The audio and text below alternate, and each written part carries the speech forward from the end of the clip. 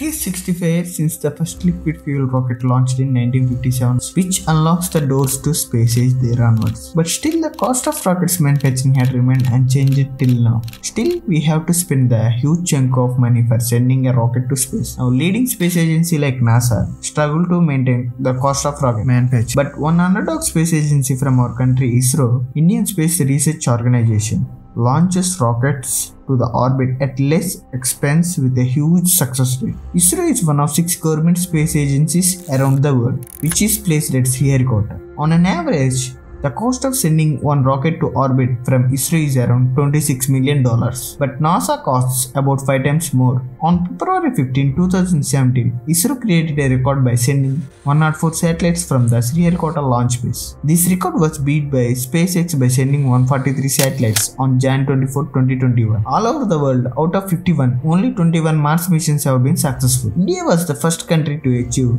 it in its very first attempt. Mars Orbiter Mission, which is India's first interplanetary mission to the Mars, with the cost of $73 million, making it the least expensive Mars mission ever. ISRO made all these achievements with an annual budget of around $1.8 billion. How ISRO achieves missions with very cost efficient compared to others is the way how it started from its roots. Vikram Sarabhai was an Indian physicist and astronomer who started space research and realized the need for satellite technology for educational and development of the country. In 1963, a group of scientists and engineers converted a church near Tumba village into a space lab and thus began an Indian space saga. The first rocket launched was a sounding rocket named Nike Apache, which was carried in parts on a bicycle to the launch site and assembled in a church near Tumba village and launched it from the Tumba launch station. For starters, sounding rockets are solid propellant rockets which carries various scientific instruments into the space in a parabolic trajectory. Some important regions in the space that are too low for satellite to measure. Sounding rockets provide the only platform that can carry out measurements in those regions. Back then, we Indians depended most on agriculture. On the flip side, dominant countries are having an enormous boom in business and infrastructure. But in India, getting everyday meals is a daily challenge for the average people. In those days, poverty was a major challenge for us to overcome. This poverty didn't stop us from exploring space at that time. Vikram Sarabhai led to the foundation of ISRO in 1969. After Sarabhai's unexpected death, Satish Dhawan took charge of ISRO in 1972. He is the one who behind expanding the capabilities of ISRO to what it is today. Within 6 years of its formation, ISRO launched its first Indian satellite named Aryabhatta after the famous Indian astronomer, which is completely designed and fabricated in India and launched by Russia's Cosmos 3M rocket from Kapustin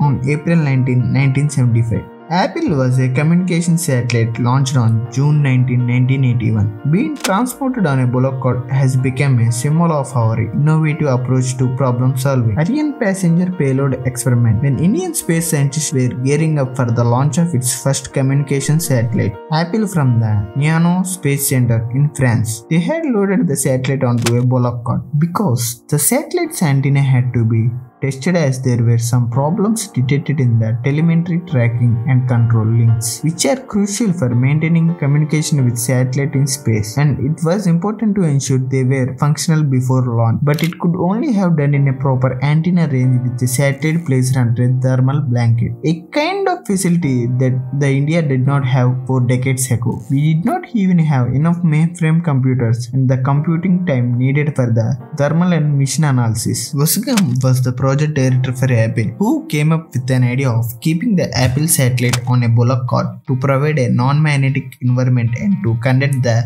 antenna test in an open field to remedy the TD and C link problem caused by the impedance matching problem. They found the solution in about 5 hours at a cost of 150 rupees for hiring the car. It could have resulted in considerable expenditure and time delay to conduct this test in a facility outside India. We were close to the point of transporting the satellite to Tulsa for final test to be followed by launch from Kourou. This is the rocket science behind the bullock cart in Indian space story. However, from there, ISRO has to come a long way. But just one incident that throws back our ISRO to 15 years back, that is ISRO's 5 candle issue. In 1991, ISRO signed a $120 million contract with Gleb Cosmos of Russia's space agency for 7 cryogenic rocket engines and also a complete transfer of tech. technology. ISRO says Russia is the only hope because no other country was willing to share this technology, fearing it would be used for military purposes. As Indian-Russia agreement being put in place in July 1993, the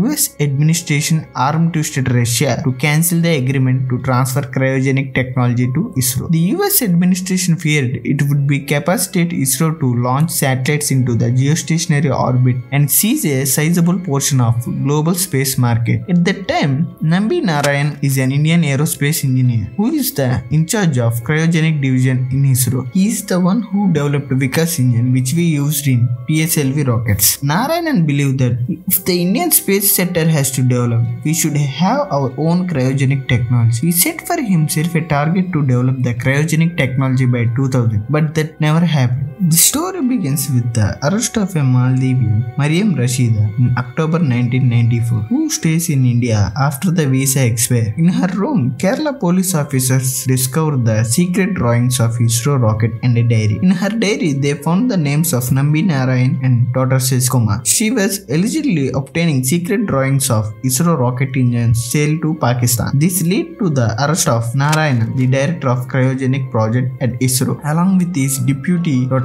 Kumar, an Indian representative of a Russian space agency, K. Chandrasekhar, Sheikh Sharma, a labor contractor, and Fauzia Asin, a Maldivian friend of Rashida, arrested by Kerala police officers. Kerala police framed the two Maldivians as the Pakistan spy who gathered the data of India's cryogenic missile technology. They charged Narayana with leaking vital defense secrets to Maldivian Mariam Rashida and Fauzia Asin. Defense officials said the secrets pertained to highly confidential flight test data from experiments with rockets and satellite launches. Narayanan and daughter Kumar were accused of selling the secrets for millions. The IB Intelligence Bureau and Kerala police had represented the ISRO as a defense organization, and the spy case was about selling India's cryogenic missile technology to Pakistan. But ISRO is not a defense organization and there is no cryogenic missile technology anywhere in the use in the world. And ISRO didn't have such technology in 1994. After spending 50 days in jail,